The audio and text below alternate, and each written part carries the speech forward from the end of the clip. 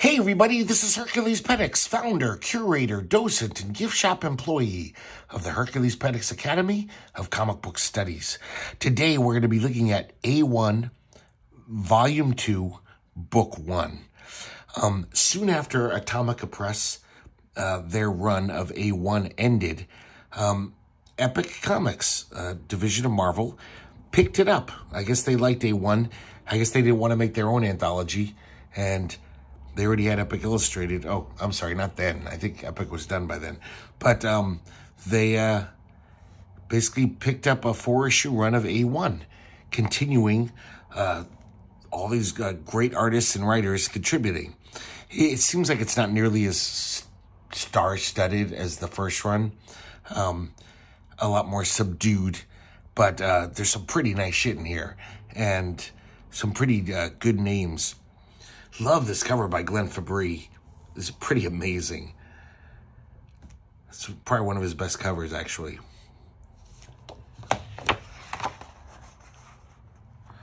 So, here's the title pages.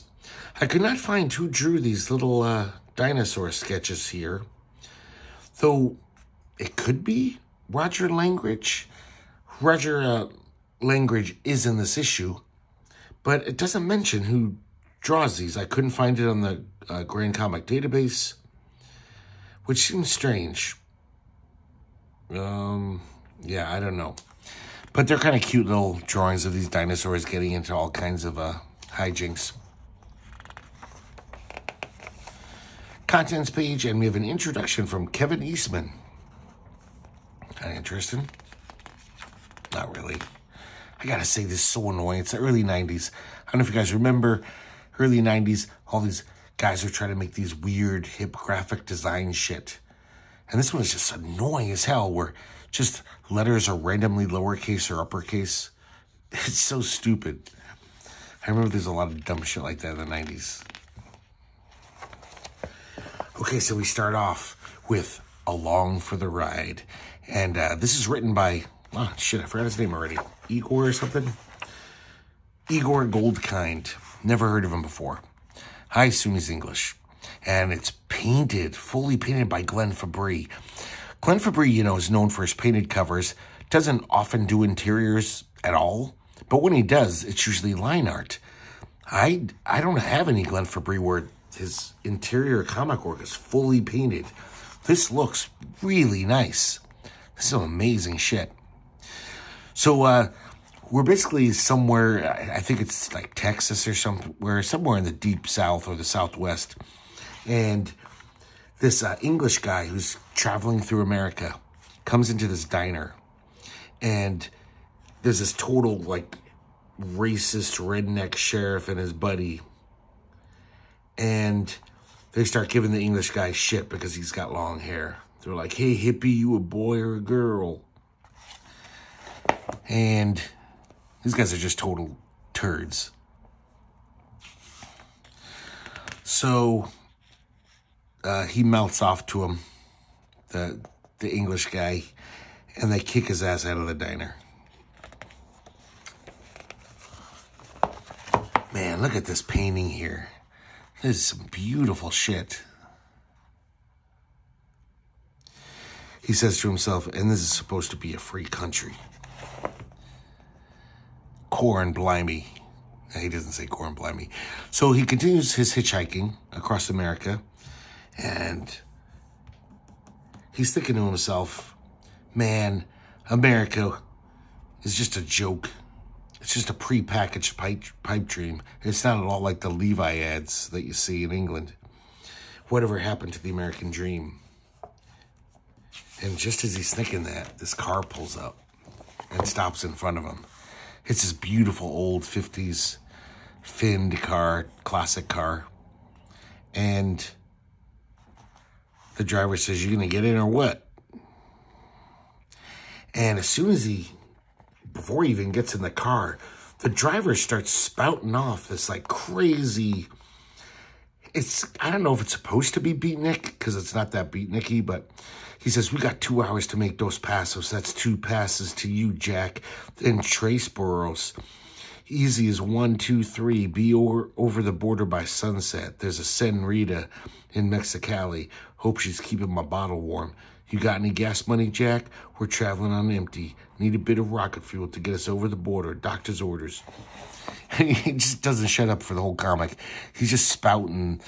It's, I guess, kind of beatnik poetry, but it doesn't really capture the beatnik style that well.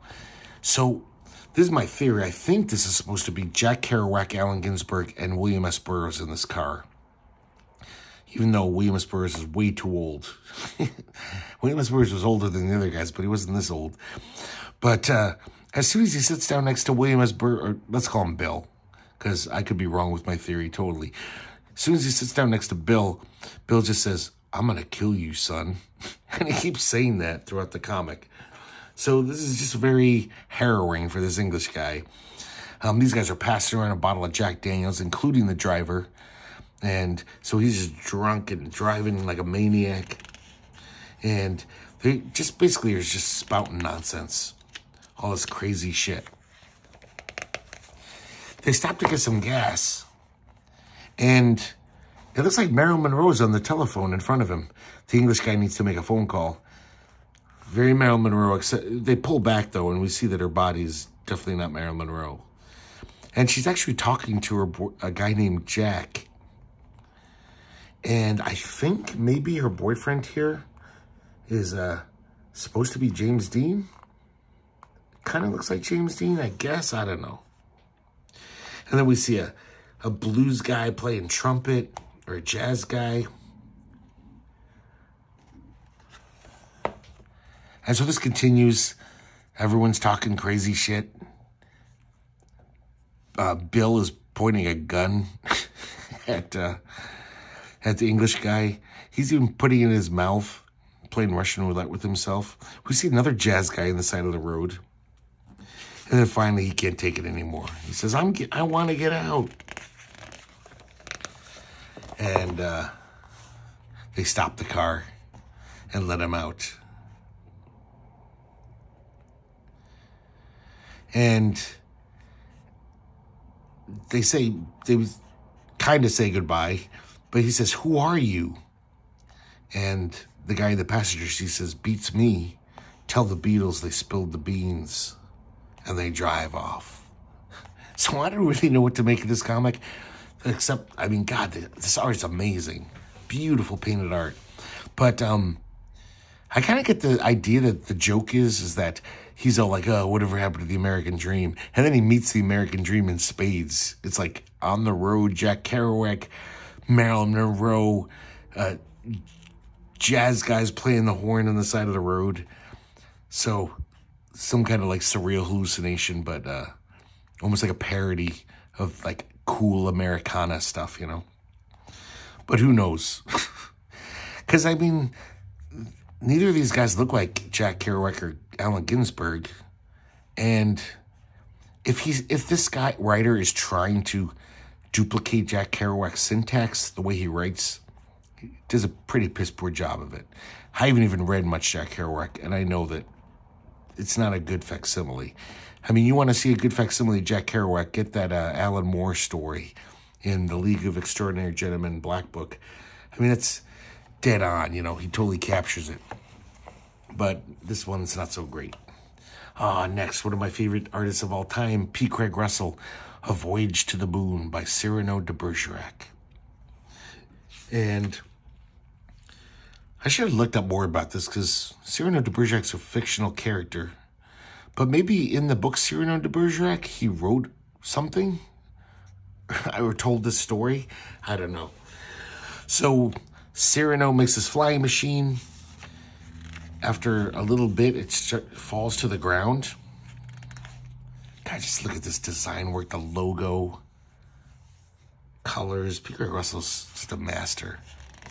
So, but then he's surprised to find himself, he still continues upward, floating upward. And he ends up crashing on the moon, right into this tree. This beautifully drawn tree. As you can tell, this is obviously very different than P. Craig Russell's normal style. I mean, it's very similar, But he's really playing up the cartooniness. Look at that face there. God, just he's so good at drawing trees and nature and stuff. So he smells a beautiful flower, and the aroma makes him younger.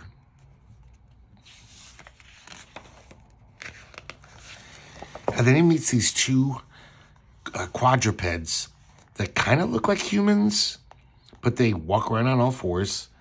And, you know, they're obviously different looking. They're weird. But they basically grab him and they take him to their city. And he learns about the culture of this place. Oh, God, he's so good at drawing this kind of shit, too. Look at that beautiful palace. Just total fairy tale stuff. So he slowly learns the language of these peoples. And I like this how the nobility, they have a different language than the common people. The nobility, their language sounds like music. And I love this how he tries to depict their language. He basically says when a bunch of them get together to talk about something, it's like a beautiful symphony, all their different voices, you know? It's kind of an interesting way to depict music.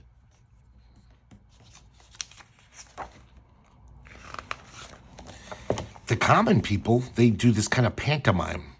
And that's why they have no clothes, so they can use every muscle in their body to express things. It's almost like they're like modern dancers doing interpretive dance.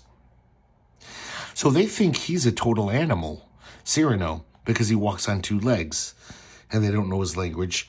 So they treat him like an animal. They have him chained up. They make him do dumb tricks and stuff. But then he meets a guy who speaks Greek. And luckily Cyrano de Bergerac knows Greek.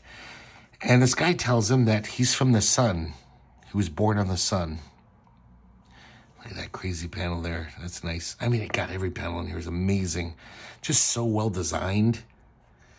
Just unto itself, each panel is just beautiful. So this guy from the sun, basically, he likes to travel, hop around the planets. He likes the variety.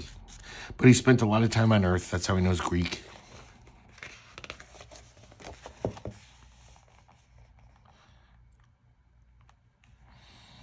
And basically says he'll put in a good word for Cyrano. Because he knows he can talk to these moon people. He knows their language. There's all this great little commentary. I mean, this was obviously written as a satire. Where Cyrano is complaining that he can't believe how he's been treated since he's been there. He says, if one of these people came to my planet, to Earth, he would be far better received. And the sun guy says, I doubt it. Your men of science would have killed him and stuffed him by now. Which rings true. So he goes to meet the king.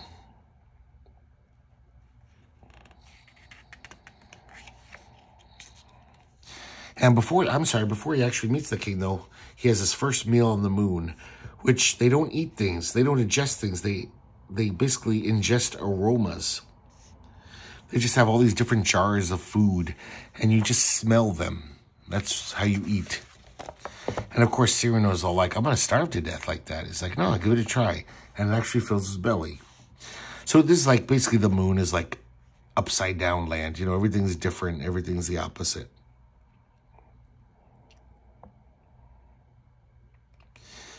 So Cyrano has learned enough of the language that he speaks in it, the musical language, to the king. Everyone's freaked out. It's like that scene in Planet of the Apes. And, but they basically, after examining him for a while, just say, he's basically like a parrot.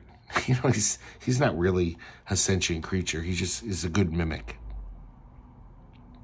So they give him a pole to perch on instead of a bed. Treat him like a parrot.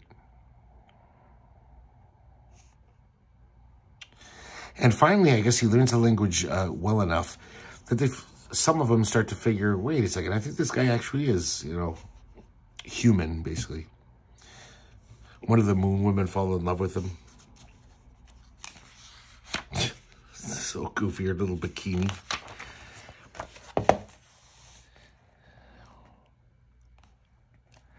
And then he proclaims to everyone, he says, you know, your planet's just a moon. You think my Earth is the moon. No, we're a real planet. You're the moon. And everyone's shocked. And this is weird. As punishment, they give him this splendid robe, which is so beautifully designed, by the way. I love that. Very Art Nouveau. And then he's led to the center of the city where he basically recants what he said. God, look at that. That's so beautiful. And once again, everything's the opposite. They say, yeah, you're going to be condemned to die of old age if you keep this up. You know, people who live a good life, they get a quick stab to the heart. But if you kept saying that bad shit, they would have let you live to a ripe old age, which I guess that's the real punishment on this planet. Parents obey their children on this planet.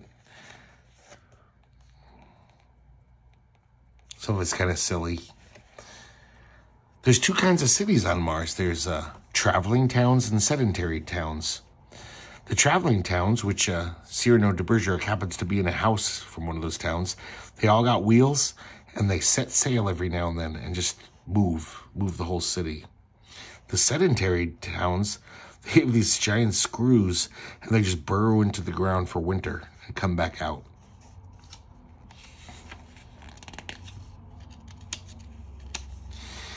And they call in the doctor to inspect Cyrano. And he's like, but I'm not sick. And the doctor says, well, here's what the foods you should smell and what kind of bed you should lie in.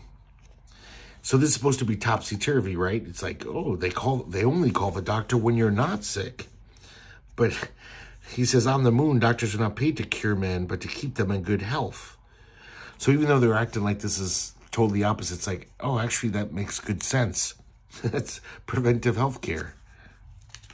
But to Cyrano, it just seems like, oh, another crazy thing on the moon. Finally, he misses eating solid food. He tells his hosts this, and they go to hunt some birds. God, this crazy foliage. Just so designy. So apparently they have this basically bullet or a shell that not only kills all the birds in the sky, but it plucks them, seasons them, and roasts them. So basically a bunch of nice chickens come down ready to eat.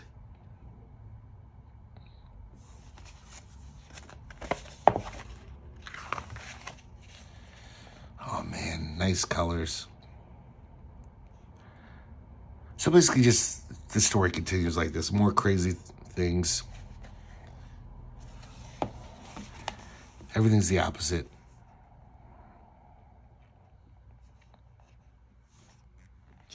And so the sun guy, when Cyrano wakes up the next day, the sun guy says, hey, I know you want to return home.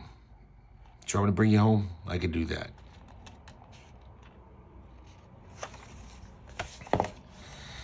And he grabs him in his arms and leaps into the sky and takes him to Earth, drops him on a hill very roughly, right outside Rome. And as the guy flies off, he's cursing him.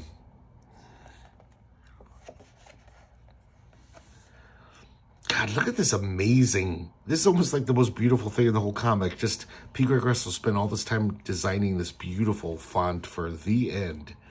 It's incredible. Next, we have Scott Hampton, another fully painted comic. This is very different for Scott Hampton. You know, he usually fully paints his comics, but this is very cartoony. He rarely draws like this. Gotta say, I'm not thrilled with it. I saw Scott Hampton in the contents. I was like, oh yeah. But after seeing the story, I'm like, eh.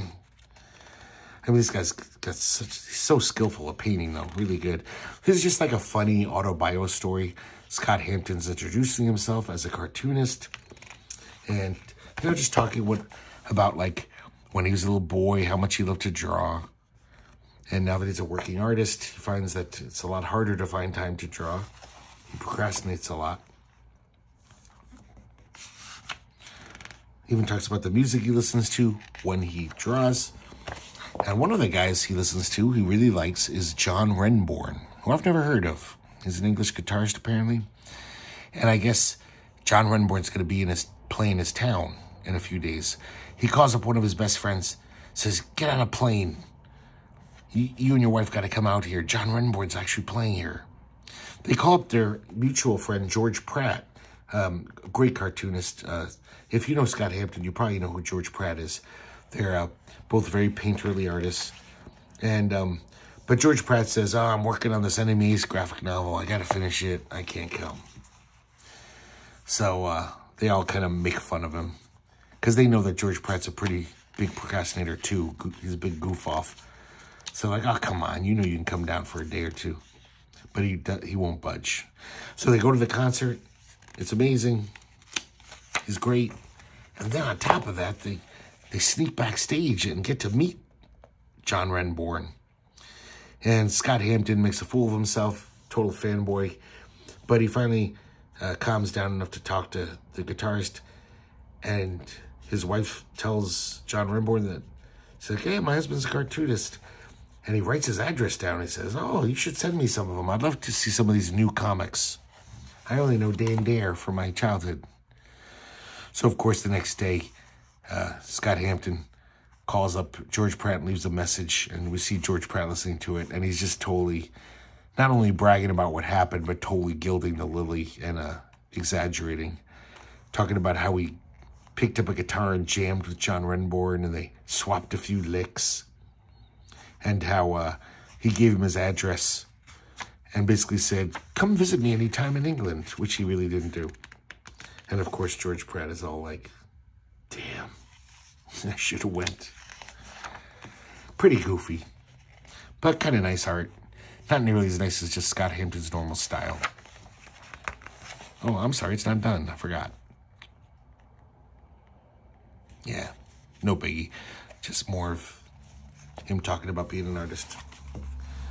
This one's very strange. It's called Fanciable Headcase.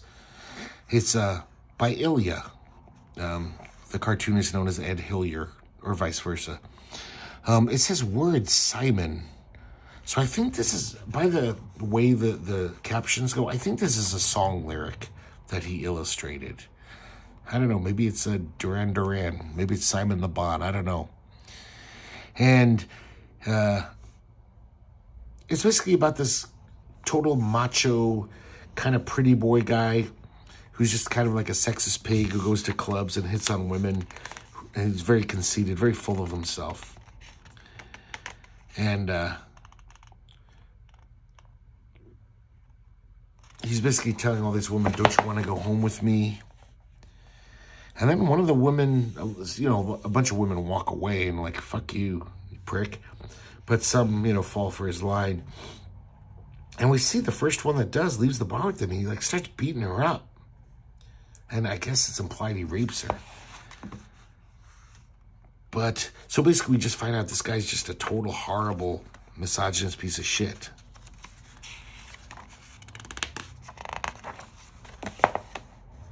But never seems to have to pay consequences for it. Just gets away with it. Keeps picking up women and abusing them. Very strange little comic. Really kind of interesting colors. Very different than a lot of colorists would do. I think Ed Hillier does his own colors on this. I'll double check. Yeah, he does.